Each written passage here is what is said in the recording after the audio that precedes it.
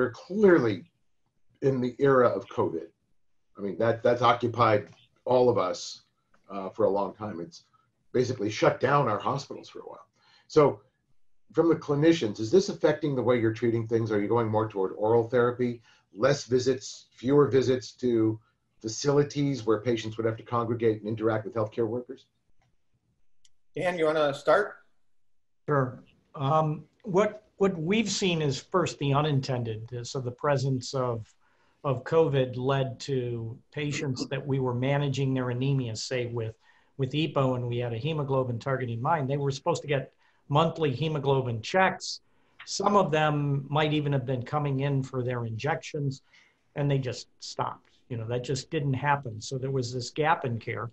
Then there was more conscious decisions of us deciding that individuals could delay institution of care. We switched their injections to home therapy if they were coming in for it.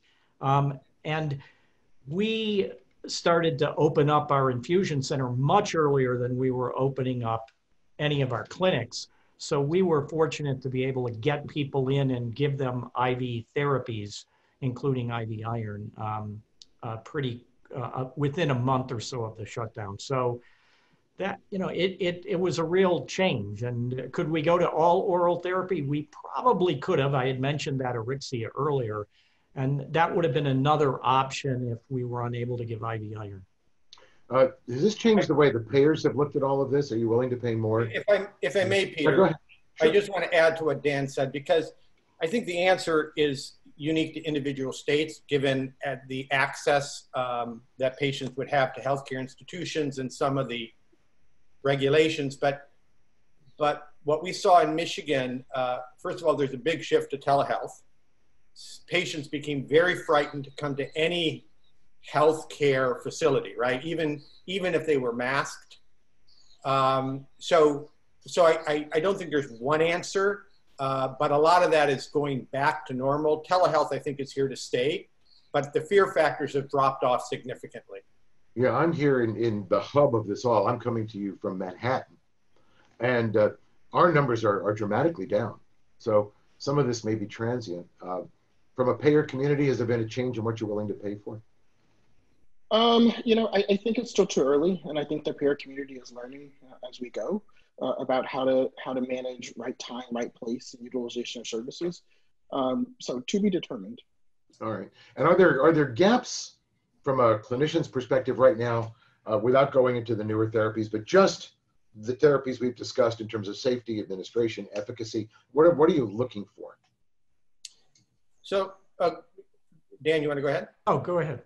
So I was going to say, I think to Stanley's earlier comments, and certainly building on Dan, we have 30 years of very good understanding of managing anemia using ESA/iron combinations. We understand the safety very well. We understand both the population health issues and then the individual patient care issue. And we even understand the efficacy based on states of inflammation and other items. So I personally am very comfortable with my understanding of how to administer safety profiles and efficiency. But remember, we're delivering a drug, erythropoietin, in ESA, at pharmacologic doses. And data from the TREAT and CHOIR trials suggest, as you mentioned, that high pharmacologic doses might be problematic when it comes to cardiovascular outcomes. So this really, being comfortable with what you know, should not inhibit you from moving into the future of anemia management. And I think we're going to talk a bit about that. Mm-hmm. If you wanted to make up a wish list of all those things that you would like to do, but the standard therapies up until the present day didn't give you in terms of safety and efficacy, what would that, maybe a set of bullet points, what would that wish list include? Dan? Well, to play off what we have is, number one, no infusions or injections. Patients don't like them. The problem with EPO is they need to keep giving them. Also, that product needs to be stored in a refrigerator and not frozen. And God knows what they do once they get it home. So you're giving them an expensive therapy that they're supposed to store properly. So those are all big issues. So ideally, therapies that are oral can be given on a simple standard treatment plan. Once a day is people can do that sort of things. 3 times a week, fine, people can do that. But you don't want to get into anything more complex than that. So avoiding all of that would be ideal. Yeah, and I'll just, again, build on that. So I agree with Dan. An oral agent, frequency of dosing because of pill burden, avoidance of iron, storage requirements, I think are absolutely critical, and a product that is safer potentially and doesn't have the cardiovascular problems associated with ESAs.